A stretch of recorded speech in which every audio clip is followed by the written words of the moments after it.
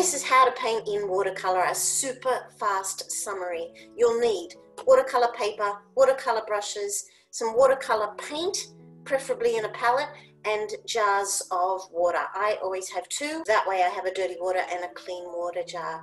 This is just cheap watercolor paper. So when you're starting out painting in watercolor, cheap watercolor paper is absolutely fine. To paint in watercolor, you need a watercolor brush. It's designed to suck up water. I'm just going to wet my brush, dirty water, clean water.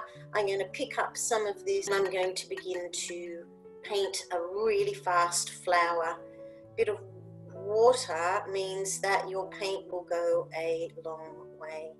And I'm going to soften one edge.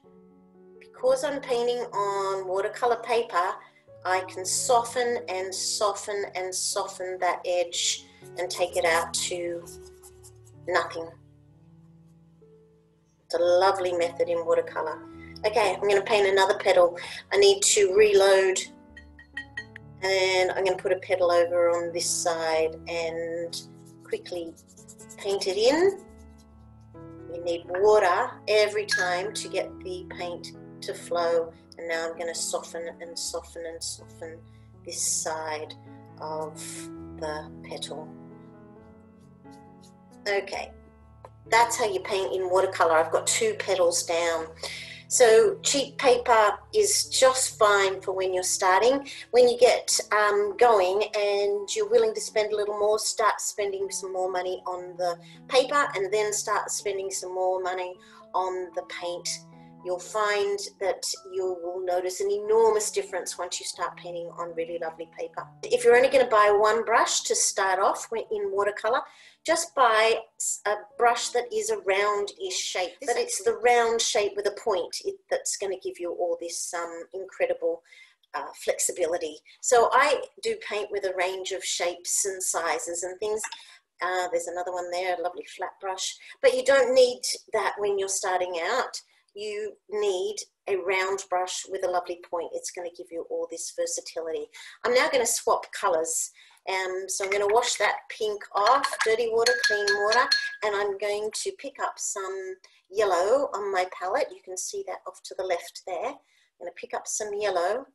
This is still damp here, and I'm now going to paint a yellow petal, really fast, fill it in.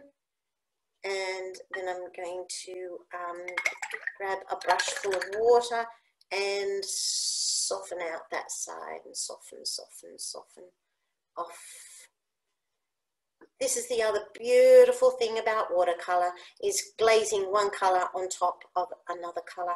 I'm going to put another yellow petal over there, reload, and put a big petal over there, really fast.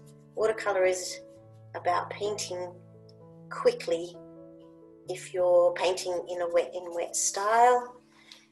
So you can see that here and here there's this beautiful overlap where one transparent color has painted over another. And because watercolor is a transparent medium, I can paint one color over another color and get a new color.